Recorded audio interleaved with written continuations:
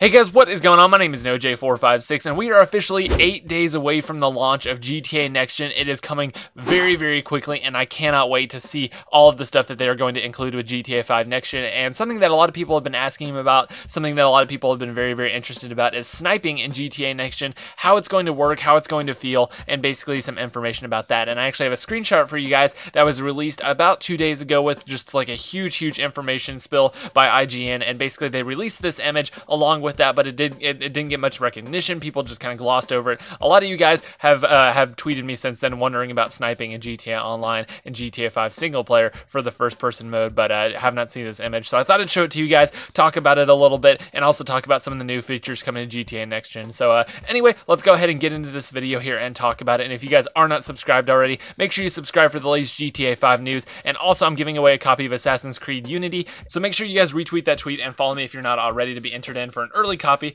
of Assassin's Creed Unity. But anyway, let's go ahead and jump into this video here. So here's the screenshot I'm talking about right here. This is an actual gameplay footage screenshot of sniping in GTA Next Gen. It's a very, very cool looking gun. Obviously the gun textures are beautiful, and I actually believe there's going to be a couple different modes that you can hold this gun, other than just kind of like this base state where you're just kind of resting it against your shoulder, as you see in the screenshot, and looking completely down the sights. I actually believe there's going to be kind of like a half scoped, kind of zoom in. You can actually like aim it without zooming all the way down your scope, and I'll show you guys exactly what I mean by that in a second. But let's go ahead and take a look at the overall image here first. So it looks like this is GTA Online. There are a couple different players going on some motorcycles, and then two people, one person driving, the other person kind of mowing people down with an SMG. And if you did not know already, first person will be included in GTA Online. A couple people were asking me about that, so you don't have to worry about that. But that's pretty much all the important stuff that's going on in here. We just see some first person footage in GTA Online. But the interesting part is the actual sniper rifle, obviously. So it seems like it's going to be 3 different modes. You have your base state, kind of like when you're sitting here resting,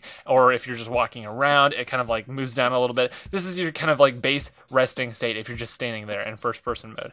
It seems like on all of the weapons, there's going to be kind of like a halfway state. So this is obviously base state. You're kind of just resting it there. You're not zoomed in at all. It seems like there's a kind of halfway zoomed in state. I'm going to show you another gameplay screenshot right here. Here's the resting state for this one. And whenever you do this kind of like half zoomed in thing, it looks like this. It's obviously very, very zoomed in. It looks like the background is kind of blurred out. It's more focused on your target and what you're shooting at. And then obviously you have the fully down the sights aiming. And I'm not sure how exactly this is going to work. If basically you're not holding anything, then you're in your base state. If you hold down the left trigger, you go into that kind of like semi-zoomed in state, which isn't like 100% zoomed in, but it's pretty zoomed in. And then maybe if you're zoomed in, you're holding the left trigger, and then you press in on one of the thumbsticks, or you do something like that, it's going to fully look down your sights, and you're going to be able to zoom in with your sniper rifle. You're going to be able to mow people down with your SMG, but while like looking down the sights. Whatever gun you may be using, it seems like this is the way you're going to have to do it. And I actually really, really like this mechanic because it just allows